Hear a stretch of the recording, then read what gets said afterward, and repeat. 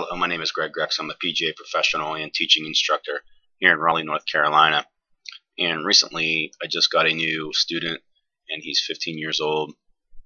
And we really took a lot of time in this first lesson to get him to understand a couple of key things that I would like to see him do better with his golf swing to improve his ball striking.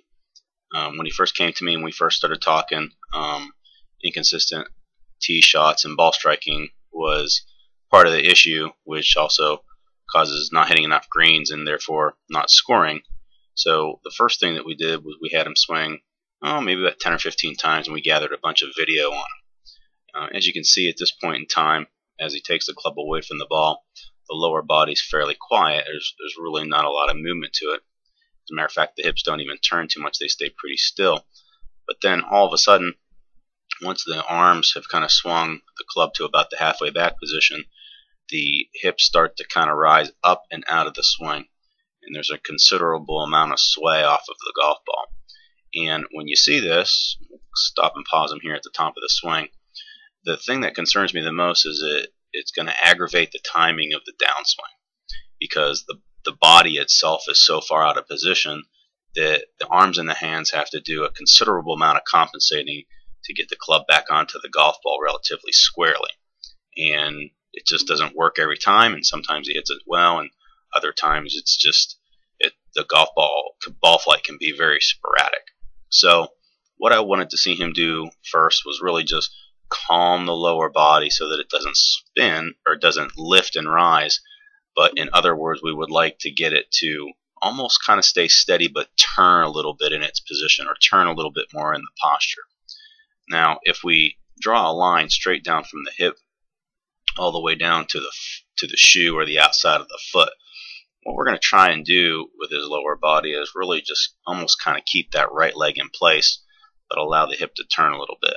And again, with these specific lines, what you're going to see is not a lot of movement there, and then all of a sudden a big movement out of place. Now, the other thing that you'll see with a lot of instructors is they will talk about a reverse pivot, and you get that with the upper body when the lower body really goes up and out, and the upper body has to kind of pivot back and across, and many instructors will call that a reverse pivot. So we're going to try to avoid that as much as we possibly can.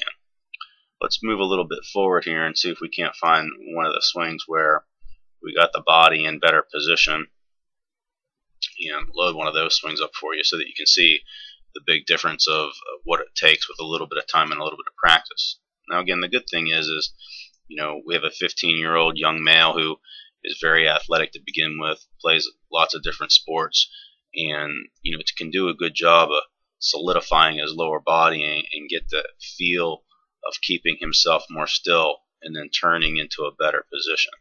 Now you see that move initially was a little bit exaggerated, and I actually worked that move with him, but when it's all said and done and you look at the two positions, the one on the right is a much better position to start with. Now, even though I have him exaggerate that position, it's the feeling that I want him to have, because I'm really trying to avoid that right hip bumping up and out and losing his posture and losing the stability with his body. In the right video, you're going to see that the body now stays much more stable. He's going to have a little bit of hip turn. He's going to have a significant amount of shoulder turn, and the shoulders are going to be in a much more loaded position, and the body itself is much more stable. I'm going to try and see if I can look just a little bit further here, and let's find a video where he's actually making a swing onto the golf ball.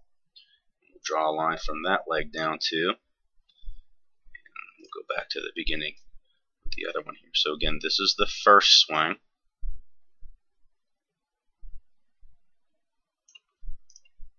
Now this is an after swing. Really good job. Okay, he's just taking it to the top actually in that right video. That's fine. But again, you can see the action of the swing as he moves it to the top. And that's really what I want to show people in this specific video, is again how you can do a better job staying in position with your body so that the rest of the body doesn't move out of position and you don't have to make so many compensations with your hands. If you're unsure what your lower body's doing, the best thing I would suggest is find a PGA teaching professional that has video. He takes a lot of pride in his instruction, and he can show you these things with your body so you can kind of see where you stand. If you have any questions or you're here in the Raleigh, North Carolina area, please don't hesitate to visit my website at grexagolf.com. Schedule a lesson with me, and I'd be glad to videotape your swing for you and show you kind of what's going on. Thank you very much for watching.